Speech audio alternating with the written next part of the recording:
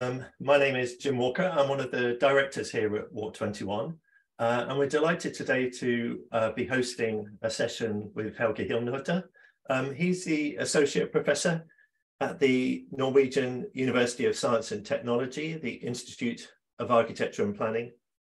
He's well known around the world for his work, particularly about walking and public transport. And this is something that is often overlooked, isn't it, Helge? I'm not quite sure why, but you've been studying this for some years now. What do you think? Was it just you? Were you the first person to think about these things, about thinking about catchments and walkable catchments? No, I was of course not the first person who started thinking about this, but it surprised us when we started to how little there was. We don't have a clear explanation why this is so. We were just more and more surprised when we understood how important it is for public transport, how much walking is actually involved. But yeah, the reasons, it's quite difficult to say. You're leading us now. You're leading us now, and we do appreciate it. And I think it really helps with this. What is often undercounting, isn't it, that happens when people talk about walking. And I think what you're going to help us with today is demonstrating how walking and public transport are really the best friends. We're often put together with cycling because we're, in theory, well, we are, I guess, non-motorized modes. But there's so much more that we've got in common, isn't there, with public transport? And we're all really looking forward to hearing about your talk today. We're going to talk for about an hour. I mean, if it's a little bit less than that, that's fine. We've got a few people online with us as well. If people have got questions, can you just put them in the chat and I'll try and address those at the end. But otherwise, Helge, I should also mention you're a board member of Walk 21 Europe. Well, thank you for that and your leadership about helping us set the agenda, I think. And looking forward. You've worked in countries as far as Tanzania, China, Bahrain, lots of places where you've been exploring these things. So this is certainly a global subject of global interest.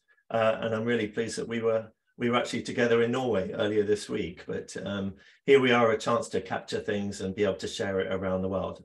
Helge Hillnhutter from the Norwegian University of Science and Technology, please share us your thoughts about walking and public transport. Yeah, thank you, Jim. Okay, you should see my presentation now. I have 4 points that I would like to talk through with you on that subject, walking and public transport. What are the potentials and the possibilities we have? So I start first with a background, and then I show you how important walking is for public transport, and then we look a bit into practical possibilities. What could you do and what has an effect? Yes, I start with a very basic question. Walking, what is it actually? It is, I mean, we walk every day, usually most of us do, and it's deeply integrated into our daily lives. We don't think about it anymore, pretty much, because we just do it. We are highly skilled. We learn to walk when we're 1 year old. And that can be an advantage, but that is also perhaps a challenge in communicating walking. I have a short video that illustrates what is possible on foot in terms of transport.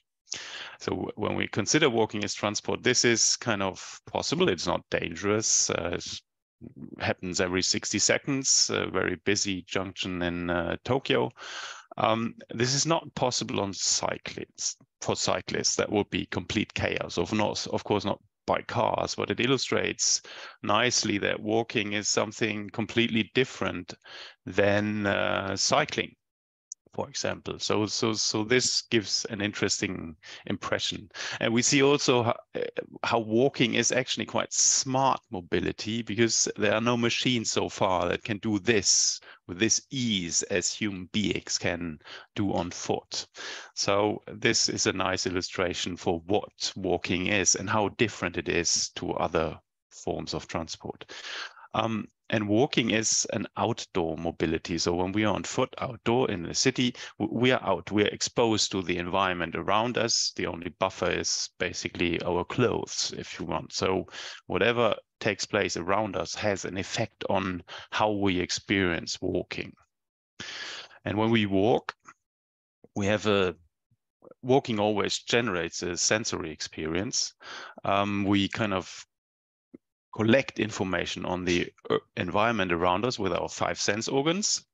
And we can't switch this off. This is just happening. We're not always aware of this, but it is very important, of course, to navigate and to be safe and so on. But this is quite important and shaping an impression on how we experience walking. And this is now going into psychology, of course, and so here is a lot of knowledge on how this works. So we have 5 sense organs and they send information to the brain, and then the brain is processing this. What they find is quite important and interesting is that about 80% of that information that goes to the brain is actually visual information. So what we see is quite important for how we perceive and understand our physical surrounding, or also our social surroundings. And in the next slide, I have a short video. I would like you to look at where people have their eyes. So we filmed pedestrians in different urban environments and look at where they direct their sight. Where do they have their eyes? So here it's rather boring. It's a long closed facades. And this lady's just looking downwards on the pavement, short up here, right in the city center. This is different. She turns her head frequently. She's catching up with whatever is going on around her. It's obviously attracting her attention. Here again, lots of cars, boring facades, nothing much going on. So just looking down on the pavement and get through it. And here again, he's attracted by everything that is going on. He's not looking down, he's frequently turning his head. So that is obviously interesting. Here again, boring, he's kind of like detaching from whatever is around, just checking that he's not hitting that light post. And that is another possibility to kind of do something when walking, where walking is rather boring. So you entertain yourself by your phone or something like this. So this short film illustrates that walking behavior differs quite obviously between different environments, and you don't have to be a scientist to see the difference. So we have environments where pedestrians obviously are attracted by what they are surrounded by, and other environments where pedestrians turn away and kind of direct their sight downwards, and there's nothing to look at basically.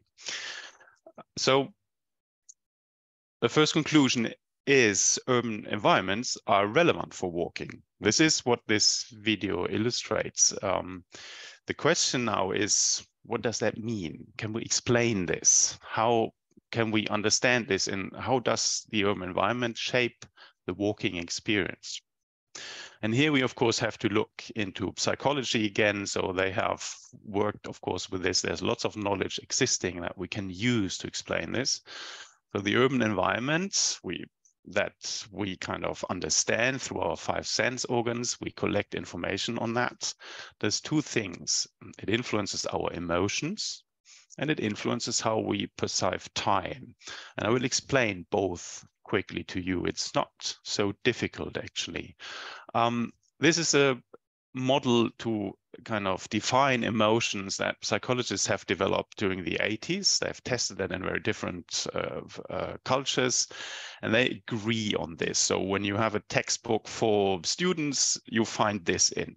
Of course, this is much more complex, and research is going on, and it's not so much that where kind of the community of scientists is unified, but this model, they say, that works actually quite well.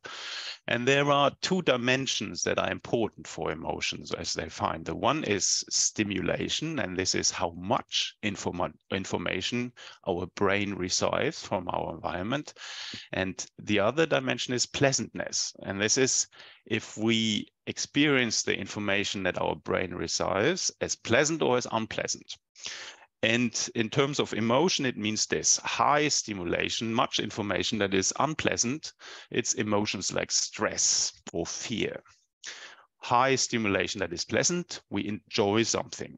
We're quite interested or something. That's emotions in these directions. And little stimulation that is unpleasant, we are getting a bit tired, or we are bored. And pleasant, low stimulation, we manage to relax. Well, it's actually quite simple, and we can nearly intuitively kind of understand this model by our own experience. Now, we now started and said, okay, how could we measure these two dimensions? And the question of pleasantness, we asked people. You have to talk to people to understand what they consider as pleasant or unpleasant. And stimulation, I showed actually already. So we understood what we see is quite important. So we took as a measure the number of head movements. How often turn people their head in different urban environments? We have a big data set on that. And we actually can, through statistics, quite nicely see that there is a very significant difference between different environments. So we could measure these two elements, and then we put that back into this model. And what we find was not very surprising. I show it to you anyway now. So high stimulation that is not pleasant, that is linked to stress, is wherever we have cars around. And this is not surprising, because cars are a fatal danger for pedestrians. There's no option to turn away from this. You have to follow up when you cross a street. You have to turn your head. And this is what we see, actually. There are quite a lot of head turns, basically, when pedestrians have to interact with cars. In pedestrian streets, this is different. It is highly stimulating, as we've seen in the video. And people say, yeah, we like this. We find this pleasant. It's nothing where you have to follow up. It's not forced, because it's not dangerous just to kind of do something else, look on your phone or something. But we see that most pedestrians are actually attracted by whatever is around them. So they are stimulated, and people say this is pleasant. And in green environments, stimulation goes down, but everybody likes it. People report, yes, this is a pleasant walking experience. And this is exactly what happens when we walk in green environments. We manage to relax, and we all know this from our own experience. When we go for a walk in the weekend or something, we probably look for a park or somewhere where it's relaxing to walk. And we all know these urban areas where walking is, we would describe it straight away as boring. And this is exactly what we measure. It's stimulation goes far down, and nobody is saying this is a pleasant environment to be and this is a pleasant environment to walk. So we can actually measure this. And this is the important takeaway here. We can measure the urban influence, or the influence of urban environments on our emotions. They do something with it. Of course, emotions are influenced by much more, but the environment has an effect, obviously, that we can measure. Now, time experience or time perception, how psychologists investigate this since about 100 years.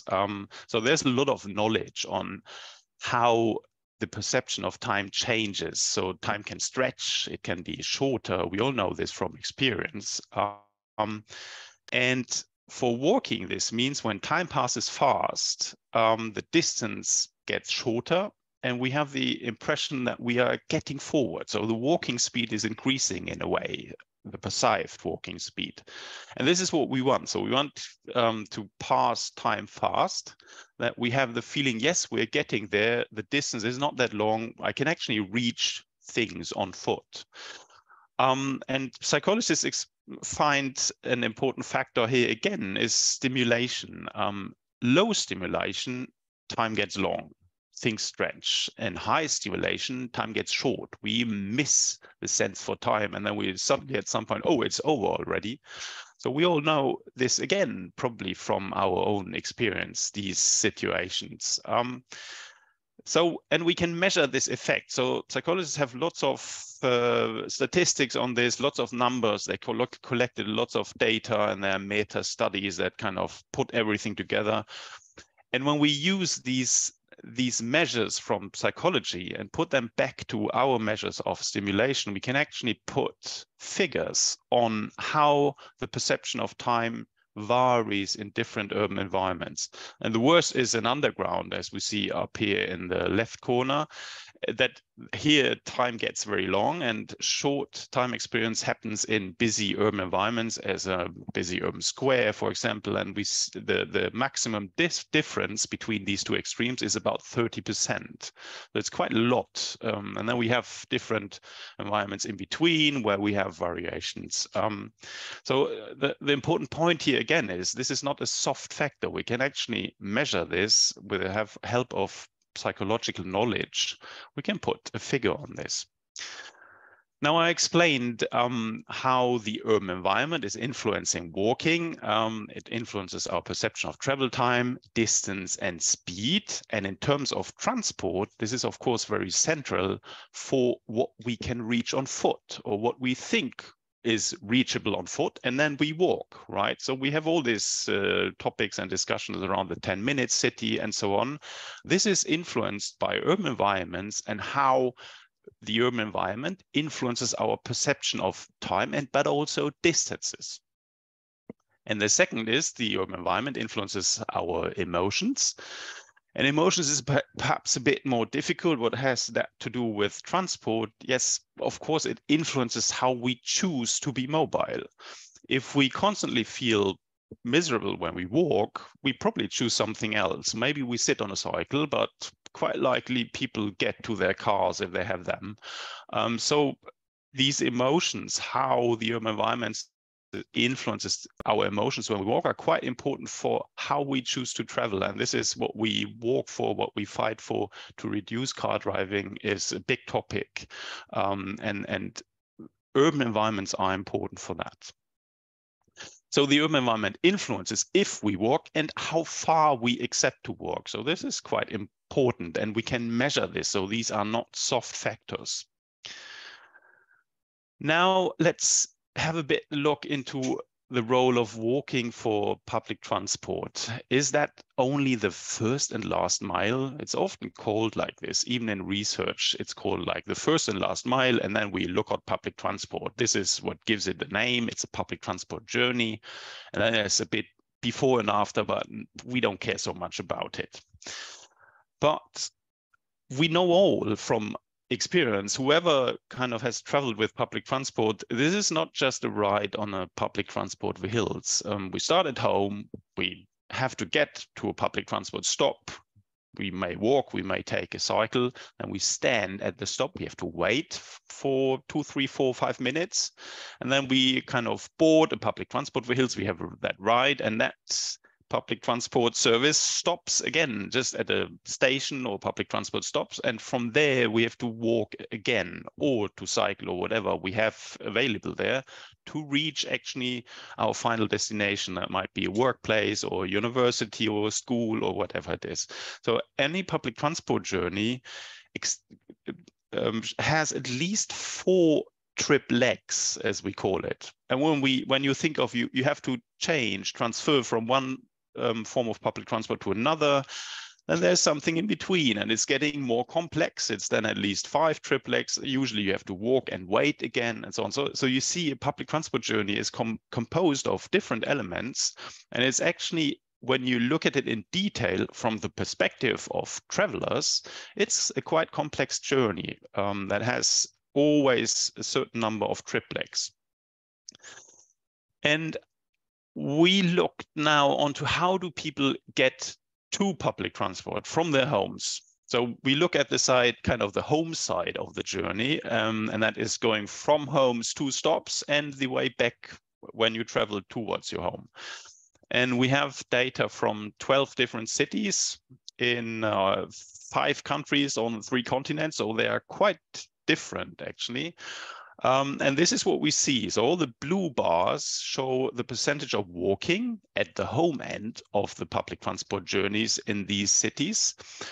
We see that we have some cities that have slightly lower part of walking, like the Vienna region. They has 31% car driving. So they have a big train system, and these people drive to train stations. And we have some other urban areas. Brisbane has a bit higher car share, and in Limburg, it's a region in the Netherlands. They cycle, that is nice. But in general, we see even in these cities that are large, like Brisbane is a city with 3 million inhabitants, it's low density, so it's spread it around. Even there, they have a big train system that is kind of the backbone of the system. Even there, 76% walk. This is quite interesting. And also in Vienna and these less dense areas, or in Limburg, the highest share is walking. And in all the other cities, even though big cities or smaller cities, we have Augsburg, like in Germany, or Fürth is 80,000 inhabitants, as I remember, Basel in Switzerland, something like 200,000. So these cities differ quite, or Vienna has 2 million inhabitants, or 1.8. So they are quite different, but everywhere walking is by far the most important share of how for getting to public transport stops at the home end. And then we looked, of course, at the other side, what happens there, and that's just walking, basically. And that is, of course, easy because it's difficult to take a bike or car on a bus or a train. So when you kind of reach your destination, people mostly walk. This changed slightly in the last years with more shared mobility or something, but by far the numbers that we see, we have new numbers from Denmark right now. It's just walking, basically. The share of walking is always over 90%, very clearly. And we saw even, it didn't change via Corona or something. Of course, the use of public transport changed through Corona, but not how we use public transport. So walking is quite dominant for getting to public transport, but also getting to the final destination at the end of the trip. And then we looked into travel time. We were interested in how much time do spend people where, and what we see was also quite interesting. We saw that about 50% of the journey, people are on public transport vehicles. This is giving the name to the journey. It's a public transport journey, but about 50%, they're not passengers. They're actually pedestrians. They're in part cyclists, and they also stand and wait in urban environments at stops in stations and so on. So half of the travel time, people are public transport users are pedestrians, most of them. And this third element is something that is a little bit special. This comes from a research institute, Social Data, that was led by Werner Bröck. And they did something interesting. When they did travel surveys, they asked people open questions. So they asked them, what do you remember from that journey that you took yesterday by bus or by tram or train? And then people come up with all kinds of memories and things that they didn't like, or things that didn't work out, and so on. This is quite difficult actually to manage in a quantitative manner, because they don't just ask that 400 people. They ask the data set behind the figures I showed you has 7,000 public transport journeys, and they ask 7,000 times this question. It's quite complex, but they developed a system over many years to kind of standardize that and quantify that. And what they see is that about 70% of the memories that travelers report freely on a public transport journey derive from the time when they were pedestrians. So this is quite interesting. So the memory of a public transport journey is more shaped by the time we walk, we are pedestrians, than by the time we are actually passengers. And this is an important takeaway, of course, because we call it a public transport journey, but what is shaping it is actually the time that we spend on foot. And when we look at these figures that I just presented, it's very clear that public transport is also walking, and walking is actually quite important for public transport. And this was, at that point, we were astonished that there is relatively little research on walking related to public transport, because we saw it is so important. It is such a big part of that journey. So conclusion one, first and last mile doesn't make sense. That is kind of, when you say that, you try to make something small that isn't small. And I think, and that is related to your question, Jim, at the beginning, I think that we kind of under-evaluated walking and tried to make it small for some reasons. Is a limitation for public transport since many, many decades. We cannot make public transport attractive when we only focus on this public transport part of the journey, because it is just not true that that's all, and that's the most central element. All the investments in public transport infrastructure in the memory of people goes to these 30%. And this is quite important to remember. So what are we doing with these other 70%? What is happening there? Do we have any control? What knowledge do we have there? How can we improve that? These are important questions when we want to support public transport, as these figures show relatively clear. And then the question, of course, is walking and public transport, is it effective to reduce car traffic? Because that's kind of the big overall challenge that we all have. And I did a relatively simplistic analysis. I used the model split data from, I think it's 56 cities, and I plotted them in this graph here, in this table. And what I did is I basically used the model share of walking and the model share of public transport. And the color indicates the share of car driving in these cities.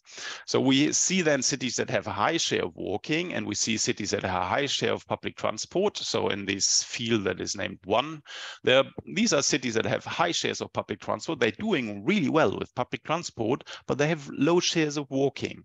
And the dots remain relatively dark. That means these cities have still a quite high share of car driving, which is interesting. And when we look at on the other end, there are cities with high shares of walking, but lower shares of public transport.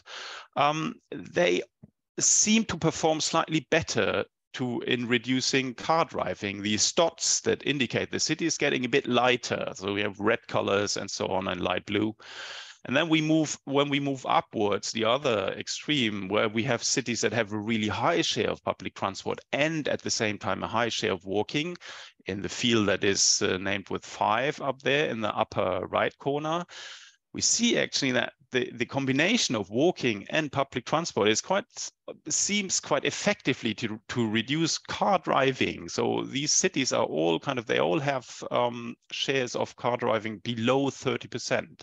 So they obviously perform quite well. So there seems something, this combination of walking and public transport, that seems to fit, that seems to kind of be an effective measure to reduce car driving, basically. Okay, 4. And now I'm getting a bit into the practical questions around public transport and walking. How can we deal with this? What is the effects that we could consider when we have good walking environments? What is happening? What does that mean for public transport? And also getting a bit into what we can actually do to support walking and access to public transport. These are results from a very old study that has been done in Vienna, and they did a very simple differentiation. They said, we look at what we call pedestrian-oriented environments, and we look at car-dominated environment. These were the two kind of sorts of environments that they investigated. And what they found is that in pedestrian-oriented environments, people walk 70% longer distances to public transport services as in car-dominated environments. And this was, the figure is quite large, actually. So when we looked at it, we thought, can this be true? 70% it's a lot. But we couldn't find any mistakes or something that was really critical. And that, yeah, we were astonished, but that we could kind of achieve such a large effect. And when we look at it from another perspective, we see in this simplified manner how we kind of look at public transport stops and which urban environment is accessible for this stop. The catchment area around the stop is getting much larger when people walk longer, and it is simplified picture as I show here, it's actually 3 times as large. So that would mean that attractive walking environments around public transport stop have a potential to triple the amount of potential customers for public transport. That is a quite large figure. It's extensive. So we couldn't achieve that with increasing the urban density. We would have to demolish everything and build from scratch. That's often not possible and not really a desirable option. But upgrading walking environments is something that you probably could achieve much cheaper and much faster. So this gives an interesting perspective on the potential that good walking environments have for public transport and for the number of clients that have access to public transport or that consider public transport to be in a walkable distance, to be in an acceptable walking distance. We also looked at this in a bit more detail where we analyzed footpath networks and something. And then, of course, it's no longer these 300% increase that we see, but we still see increases of 60, 80, 120, 150%, which is quite substantial, actually. So the big question now is, how could we achieve this effect? What could make people walk substantially longer to public transport stops? What is relevant for them to kind of walk longer? That walking is getting more practical, more attractive, that people would walk longer. And I have 4 points. So we investigated this. This was kind of a starting point for an investigation that we did. And I have 4 points that kind of show an effect. The first one is something that I explained earlier already. So it's urban. We need urban environments that support good emotions and where distances appear short. I explained how that works, what we need for this and what is important. But the general principles for this, the first one, we have 2. The first one is variation. And these 2 pictures illustrates that nicely. So when I pass by these white buildings, nothing is changing. I do not have the impression that I'm getting forward. On the other side, we have buildings that vary. So when I pass by these buildings, I have the impression that I'm passing by something, I'm getting forward, and that influences our time perception. So we need urban environments that have a certain amount of variation that kind of fits to the human scale. And that is the next principle that is important. We need environments in a human scale. This is neither something really new. I think Jan Gehl is writing on that since 40 years or something. And we are teaching this our students, and I learned this at university, but we understand now better what this is. The human scale is in principle, and I explained that earlier, the human scale is in principle the distance from our body where our sense organs work best. Right, so we can touch things that are 1.5 meters away. We can smell something, a person with lots of perfume or something, when that person passes by 2-3 meters distance. That is possible to smell. You get a sense of smell. You hear a conversation that is relatively close, 3-4 meters. You can hear that. You can see details when things getting close. But all this is kind of fading out when things getting further away. And we see that pedestrians react mostly on things that are 5 to 6 meters away from our body. This is the distance where our sense organs work best and where they can provide us with information on the urban environment so that we are stimulated. So this is the second principle. And then the second element that has an influence on walking distances to public transport, as we found, is to provide access to shops and services along walking axes that lead to public transport or close around stops. We see in the data we have collected is that people walk substantially longer when they have possibilities to do that. And the explanation is relatively simple. It's when you're on foot, it's quite simple to enter a shop to buy something, to go to a doctor or something. You don't have to park a car. You don't even have to lock a bike. You are in and out on the go, basically. So this is very effective. And when you're traveling by public transport, you are on foot. Most of travelers are on foot. And for them, it's quite practical when you, for example, on the way home, can kind of purchase some groceries for preparing dinner or something. This makes it very practical, and often it might save you an extra journey, because you can do things along the trip, along the journey you're doing. So the effect is 15 to 25% longer accepted walking distances. This is what we found. And the third element is something that we all know. It's when we have to cross streets, we have to mostly wait, especially traffic streets. And the effect that I show here, these 10 to 15%, is not something as we see in the picture. It is actually a 4-lane busy road with 1,500 cars per hour. So this is kind of like traffic, really. When you have a busy road that you have to cross before you reach a stop, basically, the time that you need to get to the stop is 10 to 15% waiting. Basically, you're not getting anywhere. You just have to wait to cross that street. And the problem is, this is just an average. When you want to be sure that you're early enough at the stop on the other side to catch a bus, this doubles. You have to wait. You have to actually account for 30% longer time to get to the stop. And this has something to do with the walking distance. So when people know it takes such more long time when you have to cross that street, it's getting less attractive. It takes more time to get to the stop. And the effect is quite substantial, and often not seen or not measured, really. And this is a problem because it is there. And public transport services, of course, also in many cases drive along these big busy roads, because there they can drive fast. These roads are most direct and so on. So this is a problem that is nearly built into our public transport system.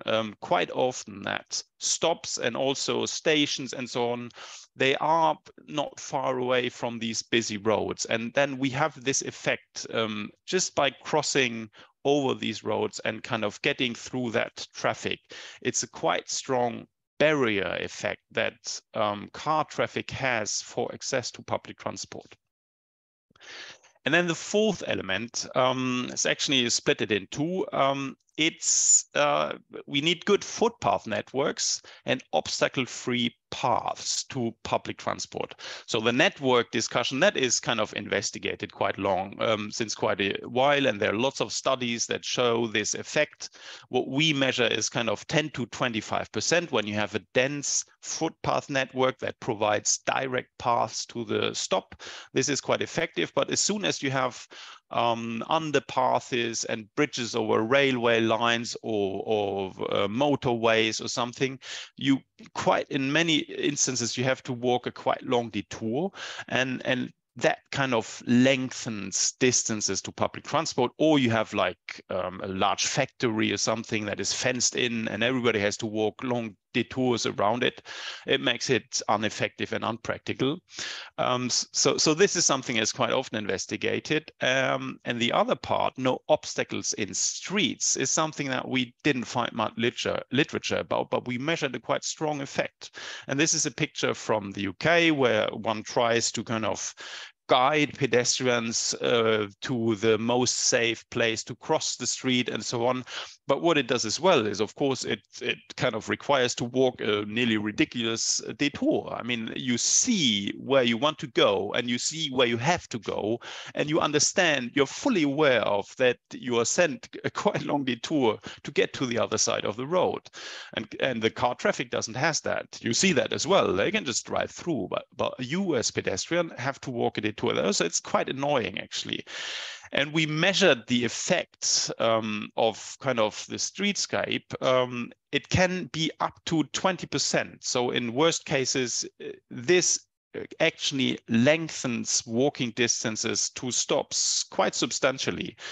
And it's important because walking distances are not so long. So for a 300-meter distance, it goes very quickly that kind of you have 10-20% of the tour when you, for example, move an overpath over a street out from the most practical positions from a pedestrian perspective.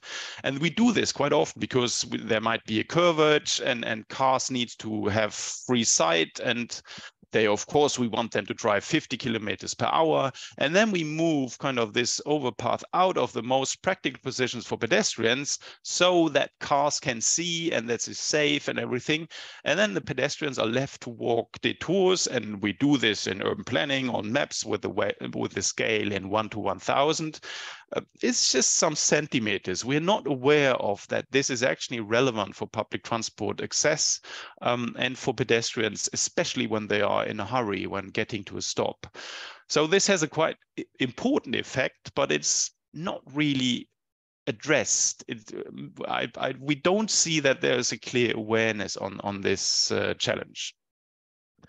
All right, I have now kind of talked you through these 4 elements: good emotions and short perceived distances, accessible shops and services, crossing traffic streets, and no obstacles and good networks. And we measured also effects for all these 4 elements. And when we count the effects together, kind of the difference between the best and the worst case, we very easily get to these 70%. That's no problem. And this is interesting because we suddenly understand how kind of the urban environments influences and how it actually can lead to this big effect that we saw at the beginning and that we couldn't explain really. We just saw that big number, but when we crack it down and we kind of we did research on it and we suddenly can understand how this comes about. And this is quite important, I think, actually. We can do something with it, and we now understand what is a walking environment that actually supports access to public transport. And this is the conclusion. It's urban planning, it's urban design, it's transport planning. It's very doable. It's nothing that we have to wait some 20 years for, and then we have to buy some costly technology from a company or something. It's something that we're doing already. So we have systems for this. We just need to do it right. Just a short conclusion. So I've talked you through what is walking, and I explained what shapes our experience of walking, how urban environments influences emotions and perception of time. I showed how important walking is for public transport, and I showed how walking environments actually have an influence on walking to public transport and how we can improve these urban environments. Well, first, walking is an outdoor mobility. I explained that earlier, and we understand now very well that also public transport is actually an outdoor mobility. It's not just sitting on a means of public transport. It is quite a lot walking, waiting, and quite a lot of the journey is outside in the public urban space of cities.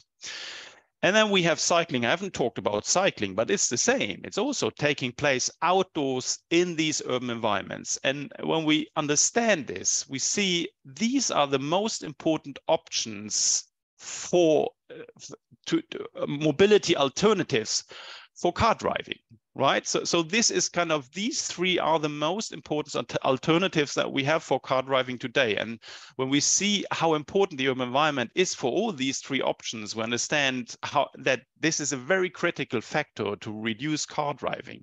If we do not manage to build more urban environments that are attractive for people, for walking, for getting to public transport, for cycling, it will be difficult. It will remain difficult to reduce car driving in cities and all these broad challenges that are linked to car driving. And it's not just, we won't solve this with electric cars to the full extent. We all know this. What we see also when we understand the relationship between walking and public transport, how much walking is actually going on in cities. These are just examples, right? Copenhagen is known as a cycling city. The walking is much more. If we understand, for each public transport journey generates quite a lot of walking, and we have lots of trips that are just undertaken by walking. So that makes gives us an impression how important walking still is. And this is interesting because it stands in a hefty contrast towards how much money we spend on transport, the budgets, how much attention these kind of alternatives to the car receive. Walking often has the least, and often we do not really understand or know even how to support walking through urban planning and so on. So this is a harsh contrast when we see these figures, because there's lots of walking going on in cities, but we are not it's not recognized to the extent as it should. And there's another perspective on public transport that we can take now, actually, and that's researchers start to take on. It's walking for public transport, where we can also turn it around, public transport for more walking. And what public transport does is it essentially links to urban areas where you are able to walk. Right, so and researchers have recognized this, and they started investigating the health effect of public transport journeys, which is a bit funny because public transport is not understood as a physical active mode, but indeed it contains so much physical active mobility, walking mostly, that it has an effect. So we have figures on that, and there's a research area, it's still small, but it's developing, where health researchers look into the positive health effects of using public transport. This is, for example, an argument that is very rarely used to support public transport, but it is actually there and it is measurable.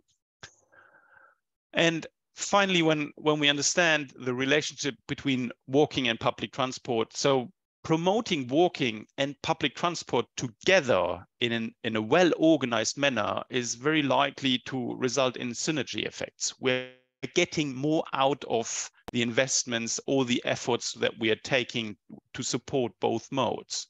So we are getting a higher return from public transport investments. And this is what societies ask us when we spend money on public transport, of course. And we've also seen it can be quite effective to reduce car driving, simply because these two modes fit well together. This works well, and this is also the background for this synergy effect that we have. In principle, we can understand that simplistic, as pedestrians, we are quite flexible. We can turn, we can move, we can but we are not so fast. And public transport is the opposite. Public transport is faster, it drives and so on, it has a higher speed, but it's not so flexible, right? So it goes along lines, it's organized with timetables and so on. So these two different different principles, or these two different characteristics, fit very well together, and they make kind of a public transport journey. So this is actually something that we need to recognize, and we can get much more out of our investments and our efforts to support walking and public transport when we kind of coordinate and work together in this. I think this was my last slide. Thank you very much. Helge, thank you so much. That's lots of food for thought, and you've stimulated several questions in the chat. Let me just start though, if I may, just to pick up about, sustainable development goals. Let's sort of go back to the highest picture here. There is a sustainable development goal, 11.2, that the custodian is UN Habitat, who is putting a value. They've come up with quite a useful system to see how many people are living in cities within 500 meters of accessible public transport. Now that varies greatly around the world. I think the average is 65% of people in cities. Cities is where the data is mainly focused. I think in Auckland, and we have some people from New Zealand on the call, it can be as much as 98%. But in some places like Luanda, I think in Angola, it's as low as 10%. Your work here seems to have the potential to change that methodology, or at least you're questioning not just about distance, but about quality. Is that right? Yes, exactly. I mean, it's about quality. And the thing is, we have lots of, it's comparatively easy to kind of measure distances because we have maps and we have data on that, and that kind of generates lots of interest from researchers and lots of publications that kind of investigate this effect. And as you say, now even on a global scale, we have an idea on what is going on where and so on. But this is what I talk about is going. These accessibility research is not mostly not recognizing what is the mode of transport used to access public transport, which is, as I showed, it's mostly walking, and it's logic, and it's kind of taken as given. But most of these models or most of this type of research on accessibility is based on distances. It's not telling us how do people kind of get over these distances, or what mode is used, what is relevant for these distances, what results in variations of these distances. So there are lots of assumptions that underlie these models, but we can explain much more in detail when we look at what is going on and we see it's walking, and then when we look even deeper and try to understand what is relevant for walking. And this is what I try to present. So it kind of gives another layer to this research on accessibility, where we kind of suddenly can start doing something with this, not just understand, okay, people need better access to public transport. We can also understand how we can improve access to public transport so that we potentially attract more clients to public transport systems. Yeah, very good point. And whose job do you think this is? Is it down to, we talk a lot now, we're moving towards action. Is it a public transport operator who really needs to hear this message, or who should we be working with? Is this a job for citizens to actually sort of demonstrate where it is they're unhappy with their experiences, or is it up to local authorities to actually help pull this together? Where would you see the responsibility lies best? Well, that probably always depends. Naturally, you would probably say that the responsibility lies in city authorities that have the responsibility for public spaces in general, right? So it's under their responsibilities, our streets, our sidewalks. Basically, the whole public realm is kind of public urban area that is managed by city authorities. They have formally, at least, the responsibility for this. But it is at least in a very strong interest of public transport operators or agencies to kind of see that happening, I would say. And I think therefore it should be it needs to be a cooperation. And when we start looking into processes for planning public transport, this is also important, because it depends where do lines go? Where are my buses going? This way, or on this street, or so on. How far what are the distance between the stops? Where are the stops? Are there junctions where they're best accessible, or is that too unpractical for all the cars, and then we move them out? So a lot of questions that kind of public transport operators, or that lie in the professional field of public transport, are also quite relevant here. But I think it's a joint responsibility very much. And I mean, it's cities that have to pay for public transport services, even if they are kind of not always responsible for all the details then, and give that to agencies and so on. I think it's quite important, a cooperation on this side. And we see cities with more and more cities have walking strategies and so on. Linking this together can be much, much more effective and can redeem results for both of them. Thank you. And we've got a few questions about how this might vary, the different responses we might get from people with disabilities, children, older people. You're presenting data here about people generally, citizens, users. Have you done any studies, or do you know of any studies that have broken this down and sort of understood any differences with demands and needs, how it might vary? Yeah. I can't kind of point to studies straight away. There are studies, so kind of how public transport can be used when you have to deal with disabilities and so on, elderly people, that is a big topic and an important topic.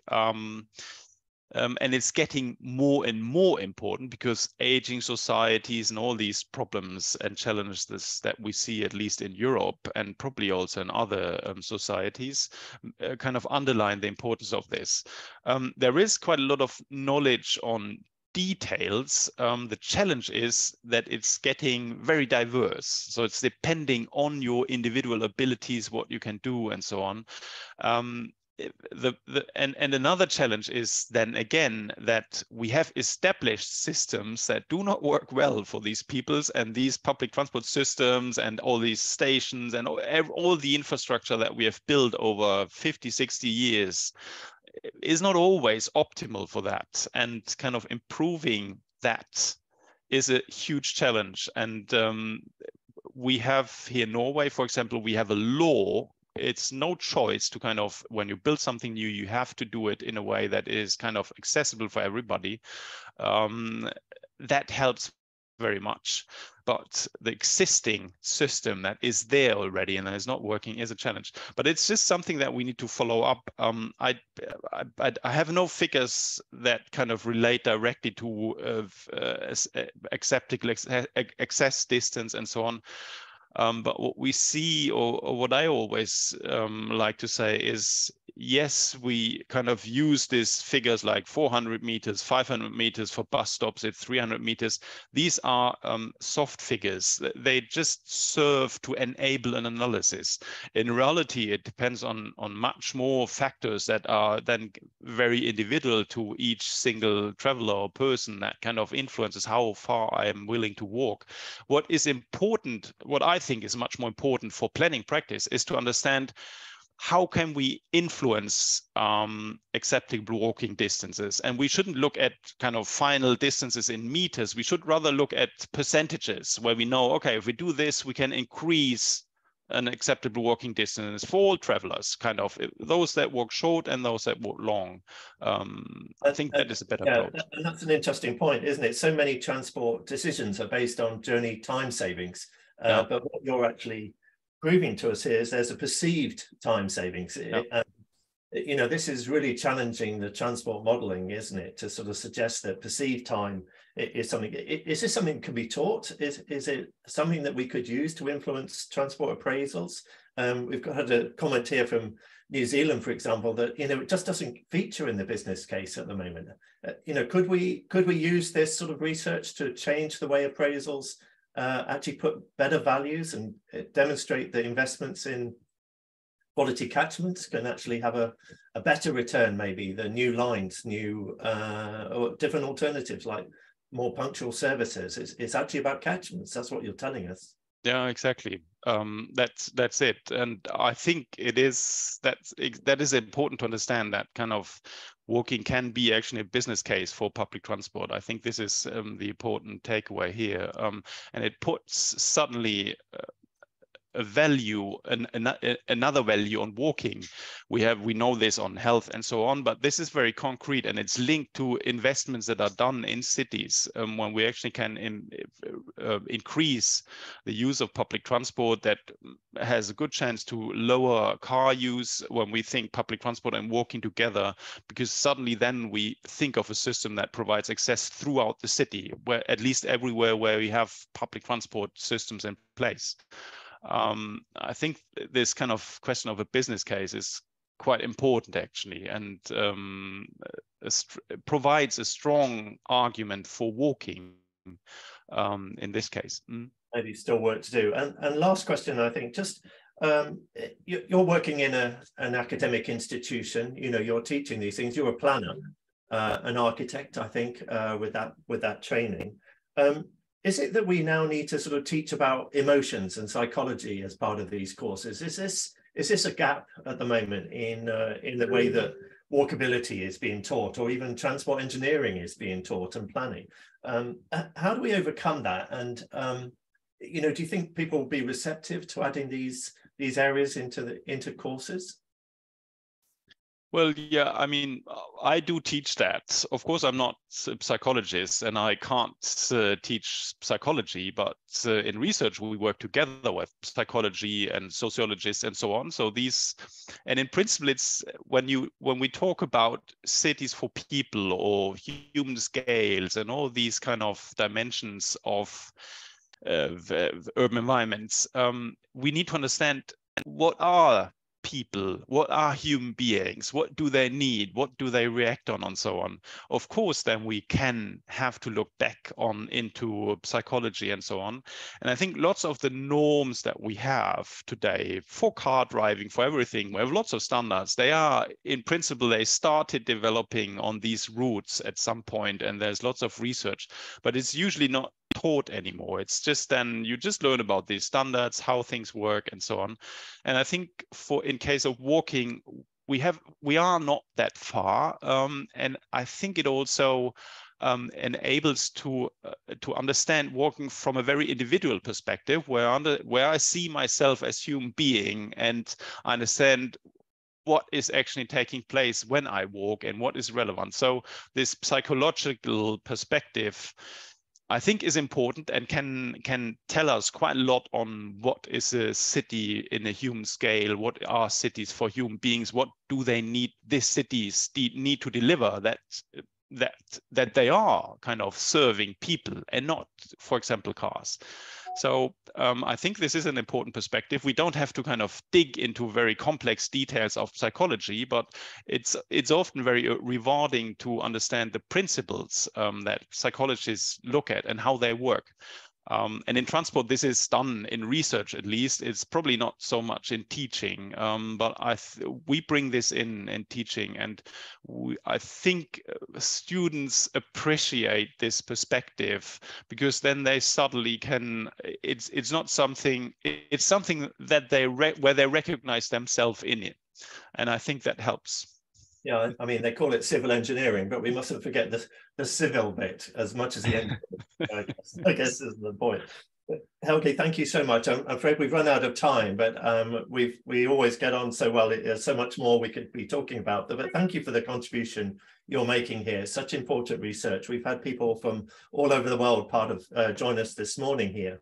I think we're going to have other talks. And certainly, I see Tamara Bozovic, for instance, is doing some really important parallel research into enabling accessible environments. And I think this is the sort of thing that I think we could extend this series to have explain about how that pick up from your work here about how to actually implement these things, you know, what changes we can deliver on the ground, and how to take people with us, from public transport operators, as you say, the planners in the departments, and of course, let's not forget the citizens. I think making sure that they have a chance to share their views.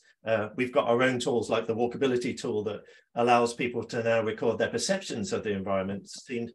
Seems to be a different approach to the traditional way of we've been trying to audit environments. I think this is, we're growing up, aren't we, I guess, as we expand our research into action. And I think it is helping on the ground. Thank you so much on behalf of everyone who's been present today. Thank you everyone for being part of the talk. Helge Hillnhutter, Associate Professor for the Norwegian University of Science and Technology. Thank you again for your time today and for sharing with us your great presentation. Thank you. Thank you. Bye. Bye now.